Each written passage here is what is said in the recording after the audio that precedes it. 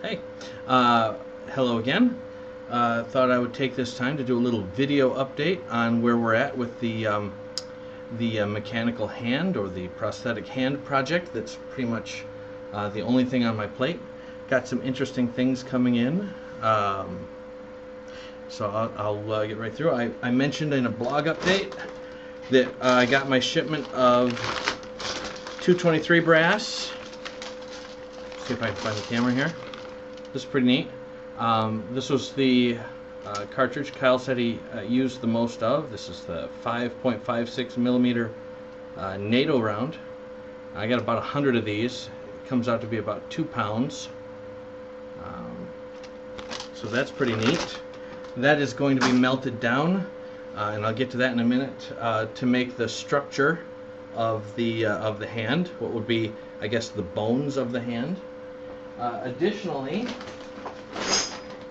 because I wanted some of the structural elements, but also to get a little bit of variety, and because I think they're just completely badass, I picked up 25 rounds of empty 50 BMG. It's the 50 Browning machine gun cartridge. This is, I mean, give you some example of the. It's really impressive. It's pretty cool to look at it. Yeah, this is the 2 different size cartridges that we're dealing with. You know, and you know, for all intents and purposes, the bullet diameter is twice the diameter, about a 1/4 inch diameter bullet for the 22, and about 1/2 inch diameter for the 50 cal. But of course, the weight, the mass of the projectile is it's an exponential rise. You know, it's volumetric, but it's really impressive. And one of the reasons I really focused on the 50 BMG is I was thinking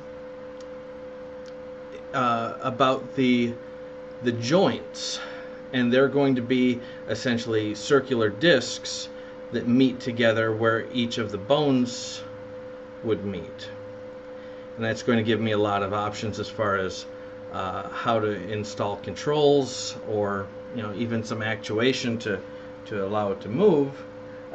Not a priority, but you know, I'm thinking ahead, and I started thinking about the diameter of the 50 caliber cartridge at the base of the cartridge, and it was pretty well exactly what I wanted for the 2 or 3 largest knuckles joints on the hand that I'm working on. And that would be the base where the wrist meets the arm, the first knuckle, and then the second knuckle for all of them except maybe the pinky. So what I started doing is taking a pipe wrench and cutting the ends off, and you've got just this massive lug of brass at the end of each of these cartridges. It's from the bottom of the cavity to the very butt of the shell. It's about 4/10 of an inch. I don't know if that's exactly right, but it's really thick. And these are going to go together to create the knuckle joints, which I think is pretty slick. They won't look like cartridges. I wasn't going to go all campy and have like bullet art.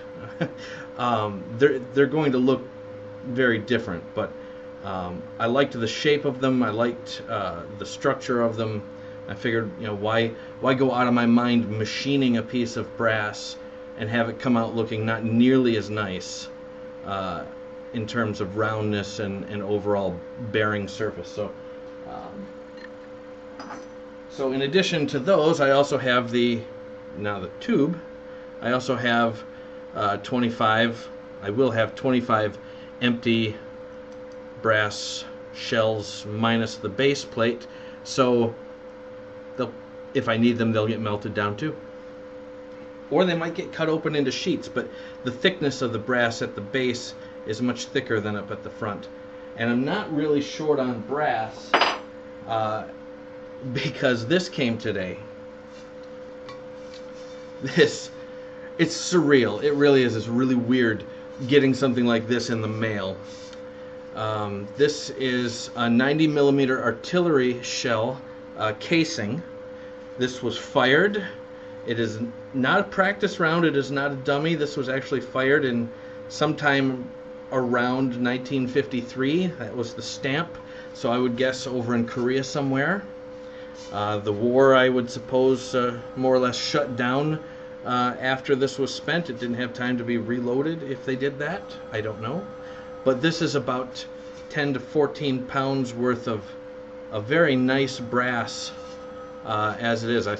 I got actually a little panicky after I ordered it that the person who sold it might not know what she had or he had, and it was actually steel or aluminum. But sure enough, put a little wire wheel to this and got a real nice gold yellow brass shine come through. So I'm going to be using the casing of this for the most part to do some of the flat sheet work, but there's more than enough of this to go around. So I'm not concerned about running out of brass anytime soon. So that brings me to, well, melting the brass down. And the way this is going to work is I have a melting crucible. I have a torch, and it looks really cobbled together, and it is. I don't have proper hose, and you know, when you're dealing with flammable gases, you just make do. It's not a safety issue, I'm sure, but actually they're pretty sturdy. They're just not real convenient to use. And I have an ingot mold, and this is an open mold, which I'm not fond of, but it does a really nice job for this particular task. This is going to create the structural pieces, the bars that will make up the bones, so to speak, in the new hand. It would be the metacarpals and the proximal phalanges and medial phalanges and distal phalanges. I don't think we ever need to say that again. The process is real simple. I put the brass into the crucible while I'm heating it up with the torch flame, and when I've got the amount of brass that I want at the temperature that I want, which is going to be really freaking hot, I pour it into that mold. And I actually pour twice because it's a double mold on this side, and that should be that. Now, just in case, I have my old my trusty map torch. If I don't think that it's quite hot enough, I'm going to go ahead and double torch and bring this one online, mainly because the map torch burns a few maybe 200-300 degrees hotter than the propane. I don't think it's going to be a problem because the propane torch I'm using is a monster. It actually uses compressed air in addition to the propane, so it's not as hot as like an oxygen and propane mix, but it's a monster. It's built for melting, and I think it'll do just fine. So I'm gonna click this off, and I'll restart when I'm ready to go, and probably gonna turn the sound off or re-edit it or just let it go. But you won't hear me talking because I have to have an air compressor running, and I don't want to worry about that. So.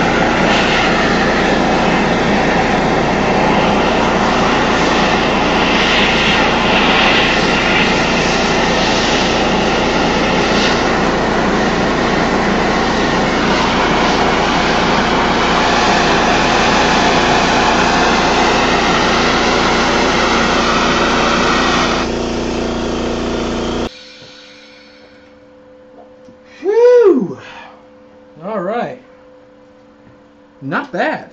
Not bad. If you noticed, it was a hell of a time keeping that torch going. I think the map torch probably helped. I think next time I'm going to go ahead and hook the acetylene gas up to it instead of the propane, as the acetylene gas is quite a bit hotter than propane. But there it is, 2 pours. Now you notice they didn't pour all the way out to the end. That's okay. I'm not judgmental. They're going to get cut down to size anyway. Let's see what we got. Good, good, hard. Ooh. Thought I might have to wait a little bit, let them cool a little bit more. But looks like it's going to go. Essentially the shrinkage on the brass, the expansion is quite a bit different than that of the iron. And the iron being cold to begin with, it didn't expand at all, well, noticeably. And in just a few minutes, as you see, the brass shrinks enough that it can be pulled, popped right out. And it's hot, in case anybody isn't clear what they say, right? Hot brass looks just like cold brass. Well, that's what hot brass looks like. There's water. Alright, cool. First one done.